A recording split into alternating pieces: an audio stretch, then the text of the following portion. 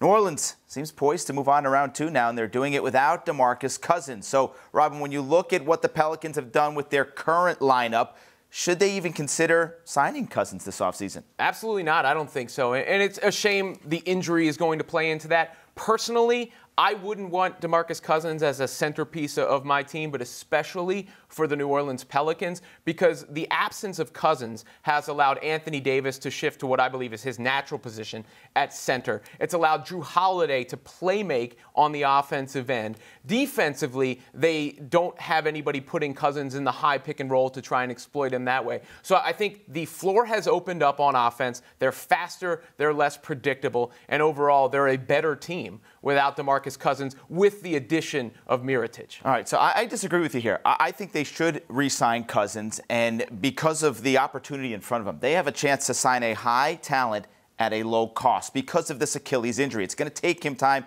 to work his way back, so they can get him on a short contract, cheap money, maybe 1 or 2 years. You know, when Cousins got hurt in February, him and Davis were just learning how to really gel together. And let's face it, this was a different team. Jrue Holiday and Rajon Rondo were not producing like they are right now. If you could get that production with Davis and Cousins together, look out. They could be a force in the West. I don't think you can. I don't think you can because I don't think the lanes are there, and I think the ball is taken out of Holiday's hands because he's feeding DeMarcus in the post. Now, to your point, that's fair if he's going to come at a steep discount and maybe even you work him in as Davis's backup. But when I'm thinking of DeMarcus Cousins as a guy who's demanding a max contract, I'd say no.